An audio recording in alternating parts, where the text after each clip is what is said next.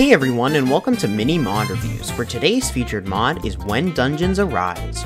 While Minecraft does have a handful of dungeons, they're pretty bland, and most of them are relatively small, but When Dungeons Arise adds in a huge variety that never disappoints.